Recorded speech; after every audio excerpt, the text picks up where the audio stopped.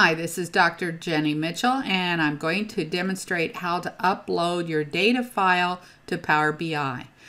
First of all, you should recognize this file. This is the file that we've used in previous assignment, and I'm going to actually make sure this is formatted as a table. So I'm going to do Control A. That'll highlight the entire table, and I'm going to format it as a table.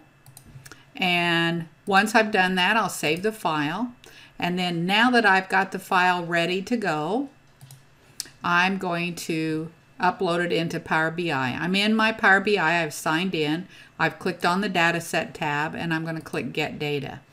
Now my data is an Excel workbook, so this would be the area I would use.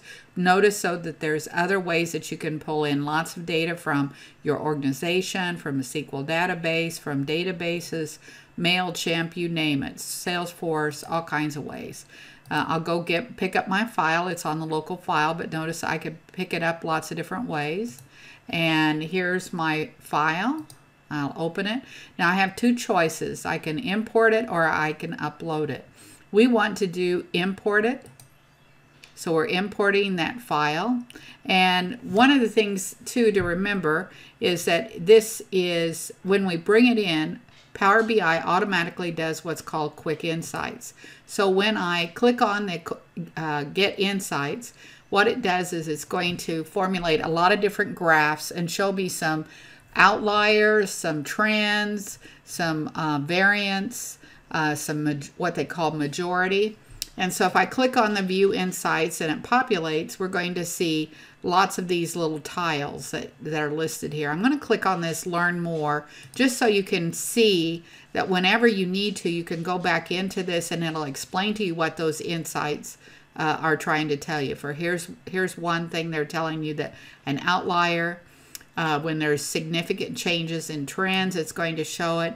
If there's a correlation, it's going to show that as well. There's low variance, there's majority, overall trends, and then here's a few that you might not see.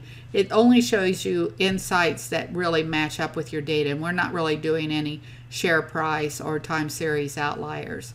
So we'll go back to our Power BI and just take a look at this a little bit. We've got some majority things, so that's easy to see.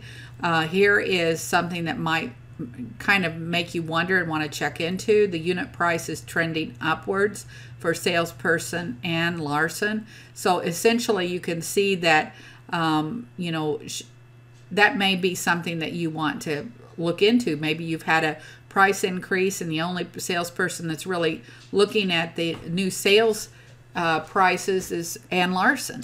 And then we can look here and we have something that might be interesting and to look at. We have average of unit price and quantity, but we've got two outliers, an order placed on 12/4 and an order placed on 6/4. And we can actually look into that and see what has caused that outlier.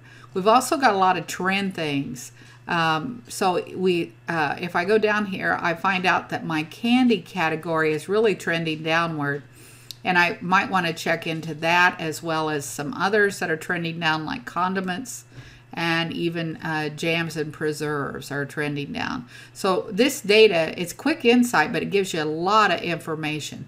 Now, one thing to remember when you're working with this is that if I've created a report or something with this data, it's going to show me not only anything that I've set up here as a report, but it also is going to give me those quick insights. Now this is named ABC Global, but it is based on the same data. This is just a report, which I'm going to show you in the next video or two.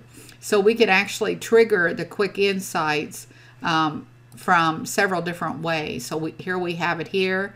So I did that from the report. If I go back into the data set again, and here is the copy that we put up.